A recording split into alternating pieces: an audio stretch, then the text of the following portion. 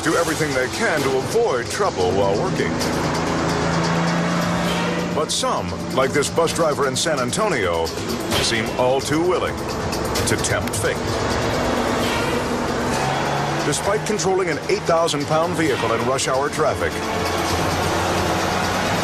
and even though he has 2 handicapped passengers on board, he decides to occupy his time on the road by texting his friends. 1 lane over, Betty Jo Hummel has just finished her own day on the job. I was just happy to be off work and heading home, as I am every day. But after she merges toward her exit, traffic gets caught in a snarl. And the distracted bus driver takes a detour to destruction.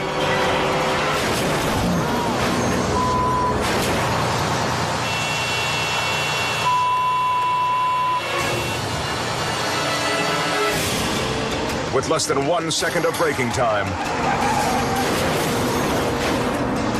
the barreling behemoth obliterates Betty Jo's SUV.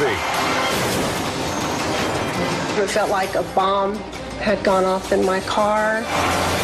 Usually in a wreck, you'll hear screeching brakes. There was no noise like that. No brakes. It was just a total bam.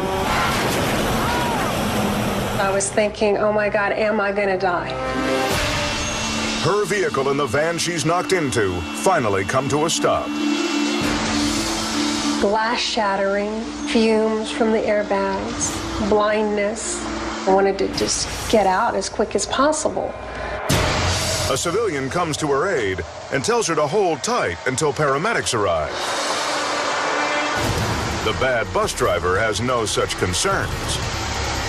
He seemed to be looking for that darn phone after the wreck. By the time he finally gets to Betty Jo, cops are already on the way. And it's soon revealed that this isn't the texting troublemaker's first run-in. Come to find out, he had had 3 prior wrecks. 3 with the same company.